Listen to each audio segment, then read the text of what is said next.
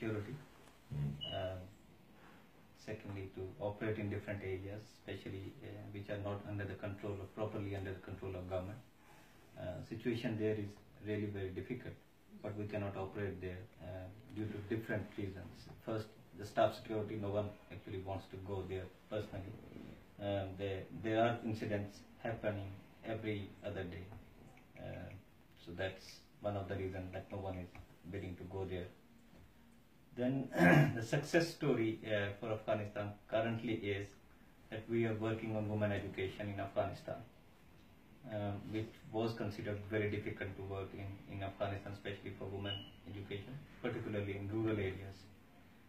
What we did that instead of calling them to the schools, we started going to their homes. I mean, we started sending female teachers to their homes, to their village, maybe in some common room we identified, and there we started the education. And alhamdulillah, in last 2 years we educated and got more than 18,000 women who got certificates from the government, and they were actually enrolled in the school, but they were not going there.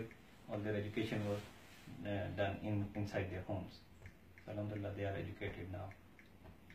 The way forward is inshallah we will be doing more in health and education, because health is one of the main component other than education, which is very much neglected in Afghanistan. Like I can give you an example of how a doctor is paid by the government. So no one actually wants to be a doctor there, although they do study medicine, but the salary they get from the government is less than you can say $65 a month. A proper doctor, so no one actually wants to do any medicine practice over there. So most of them, either if anyone is good, he actually goes out of Afghanistan, and the ones who were actually the backbenchers or were not good enough doctors, they are doing their practice over there. So that's it. Your name? Raja Rizwan. Raja Rizwan. Your job? Country Director, Islamic Relief Afghanistan. Okay. Can you give us something about your history? How long have you been working as a humanitarian worker?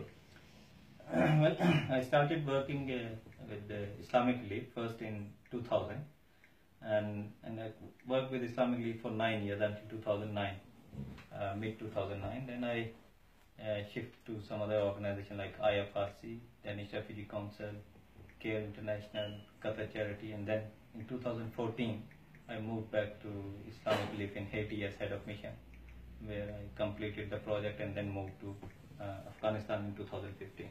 Thank you. Jazakallah khair.